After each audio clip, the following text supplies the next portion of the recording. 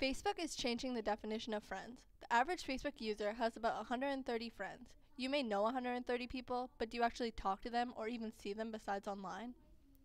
Most people don't talk to or see more than half the people on their friends list. In fact, 57% of people talk to people more online than they do in real life. So are the people on your friends list really your friends, or are they strangers? Usually people will just accept a friend request if they have mutual friends. There are now over 500 million users on Facebook. Also, Facebook is used by 1 in every 13 people on Earth, with over 250 million of them who log in every day. The scary thing is 40% of Facebook profiles are fake. So do you really know who is looking through all your information? In only 20 minutes, there are 1,972,000 friend requests accepted. Eventually, everyone is going to be friends with everyone on Facebook. You aren't friends with someone if you just see them around school and have never actually hung out with them. A friend isn't someone you've seen once in your life. A real friend is someone you spend time with and actually talk to in person. Go through your Facebook friends. Are the people on it just Facebook friends or real friends?